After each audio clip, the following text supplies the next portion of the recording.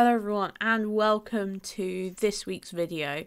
I'm going to be tackling a topic that I think a lot of people end up messaging me about, and they get a little bit excited about finding something, and they're right to. Finding a bug is big, it's really exciting, but they need to take a little step backwards because sometimes you can report something that's not actually a vulnerability, at least not initially, or how it seems in the first place. So today we're going to be talking, you found something or you think you found something, what do you have to do before you report it, just to confirm you found something, just to confirm that you've actually got the bug you think you've gotten, etc.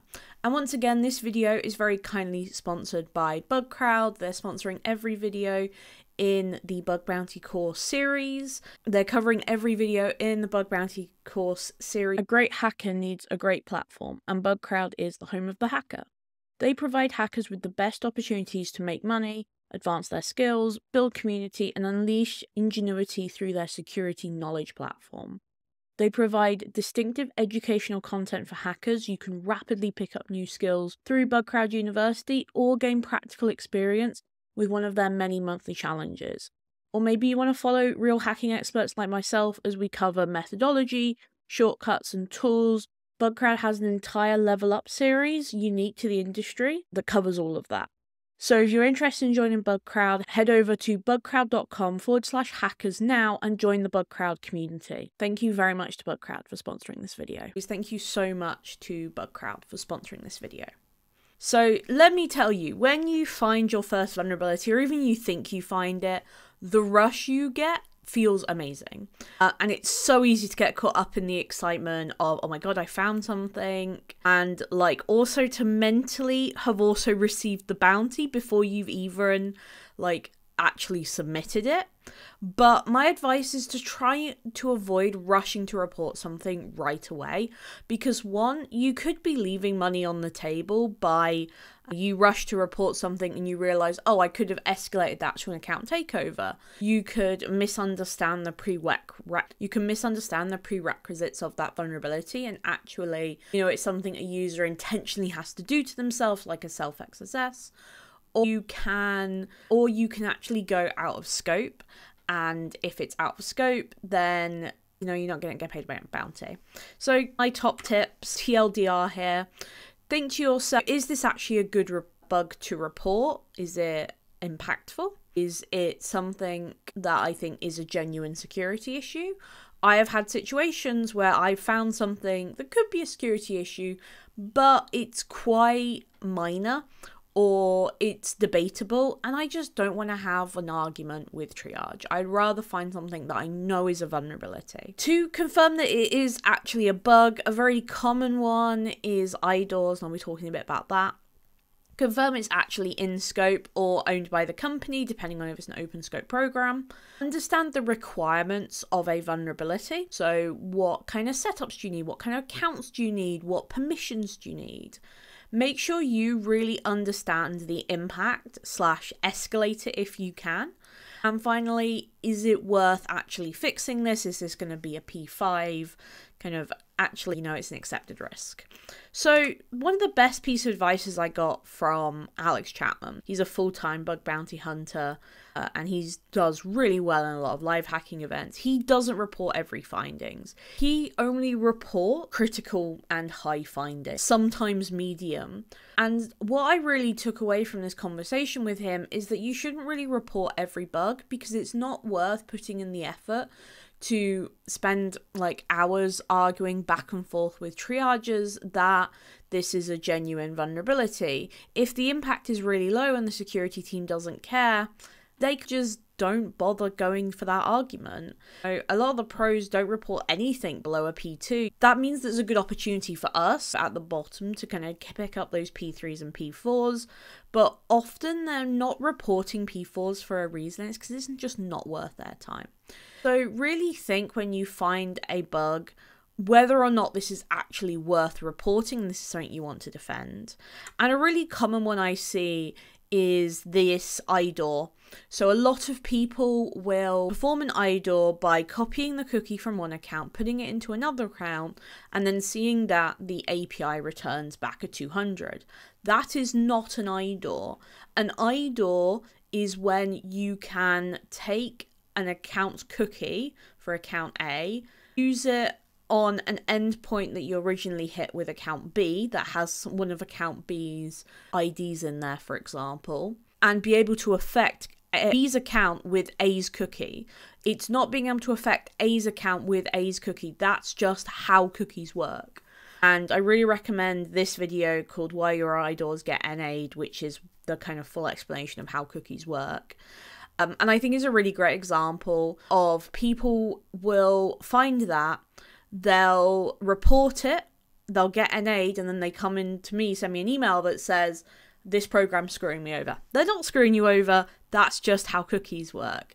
And this is why it's really important to make sure you really fully understand the vulnerability. So whether that's something like reflected XSS, if you've got reflected XSS, but the field is only visible to the person who is performing the XSS, that's not a vulnerability. A user has to do that to themselves. And that is a significant barrier that a lot of organizations will say, you know what, yeah, that's just a risk. Like if a user is putting like random JavaScript payloads into their, I don't know, account notes, that's on them. Or SSRF, if the ping back from the SSRF isn't from your target server, it's from somewhere else, that's not a vulnerability you can report to the client. It just isn't. So it's really important to understand, have I actually found a vulnerability, or have I found like known features? The kind of follow-up to this is really, is it in scope? Now, personally, this is my own personal opinions here, you should not be expecting a bounty if a asset is out of scope, even if it's resolved. Usually things are out of scope because a client doesn't have the vulnerability management in place. Like, they haven't got a way to make sure the vulnerability gets branded as the target. So think about something like WordPress. It can also be a recent acquisition that's actually covered under another vulnerability disclosure program. Now, a lot of clients may forward it over to a third party, or may forward it internally to something like a recent acquisition and their own security team. But you really can't expect a bounty in that case. You have gone out of scope. You were doing so without the expectation of reward. Now, I know there's a lot of debate here, and a lot of people will say, well, if it's been fixed, they should pay a bounty. And you can debate this, but fundamentally, most organizations won't be upset if it's once or twice, but they're not going to reward it. And actually, if you continue to do out of scope vulnerabilities, you can expect to get penalties, because this is stuff they specifically said do not touch. So my advice would be never go out of scope. I think the really easy way to do that is to just look at the scope page and look for those big applications or subdomains, and just make sure that when you actually find something, you're not hitting a subdomain. Understanding the requirements. So I've actually been burned by this one. I got a bug NA'd because I couldn't, and neither could the triagers, understand the account and organization setup that I had done. So I found an IDOR, you were able to delete somebody else's thing, except for the role that the attacker had in the organization. I didn't understand like how I'd set up the attacker account and the victim account and how the organization was set up. So when the triager couldn't perform it, and I sent videos, I was like, look, here's the video, you can see this working.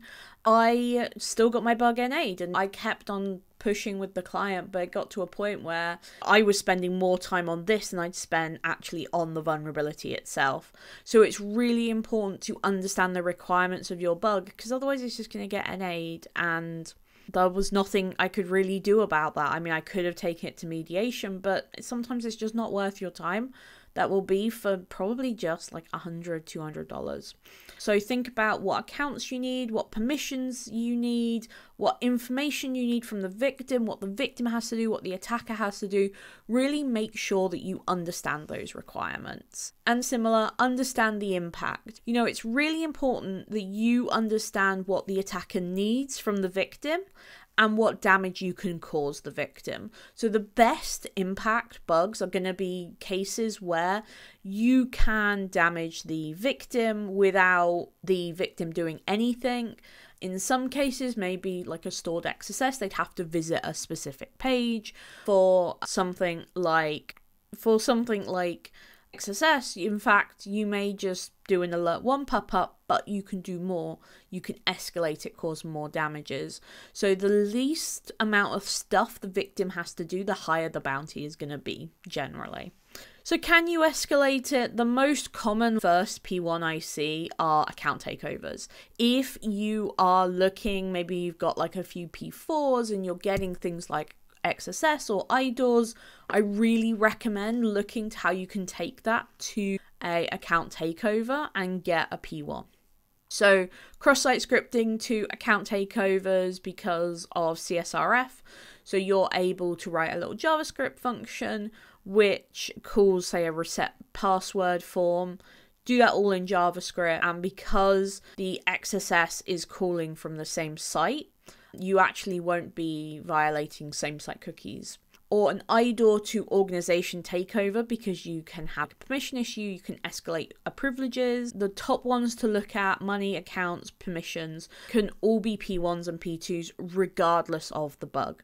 So even if the bug said it's a P3, if you can demonstrate that impact, often it will be escalated. Really think about the business logic and what a company will care about. Now, I know a lot of you are still beginners and you haven't found your first bug yet, so don't worry too much about this. Focus on those P3s, because that's really where you'll see quite a lot of skill increase over time.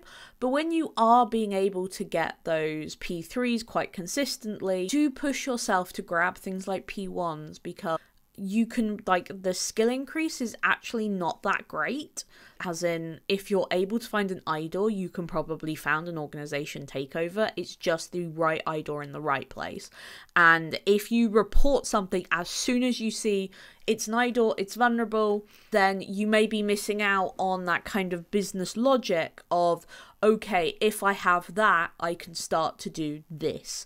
So again, it's about kind of taking the small things and pulling them out. Is it worth fixing? So P4s, P5s, NAs, arguing, things like that are not going to be worth fixing. If you're in a situation where you're arguing with a client over whether or not it's a P4 or a P5, it's probably not actually worth your time. Your time is valuable. You'd be better off spending that hacking. If you're using scanners like Nuclearly, it's going to be a dupe, especially on public programs, and especially where you've not looked at like a really in-depth recon and finding all the subdomains, and you're paying for data from security trails or whatever.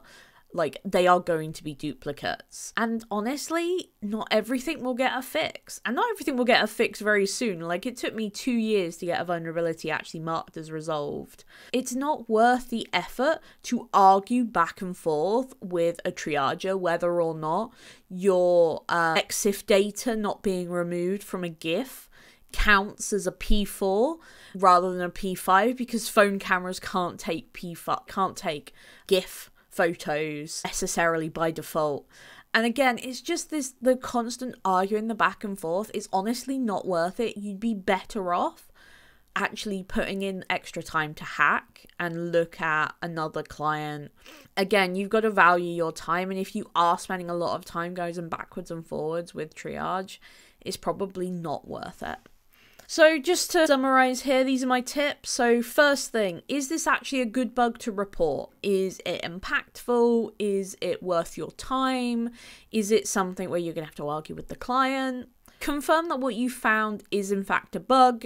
If you're looking at XSS, it should be somewhere that other people can see your XSS payload. If it's an IDOR, you should be able to access another account without using that account's cookies. Confirm that what you found is actually in scope and it's owned by the company. If you are hacking out of scope, a lot of clients won't be angry at you, but just bear in mind that if you keep on doing that, you will get penalties by the platform, and the client may ask for you to be removed from their program if you are consistently doing it and not in good faith. Understand the requirements of your vulnerability. Don't be like me. Make sure you understand the setup of users and organizations and permissions, and really demonstrate and be able to tell the triager, hey, this is the initial setup.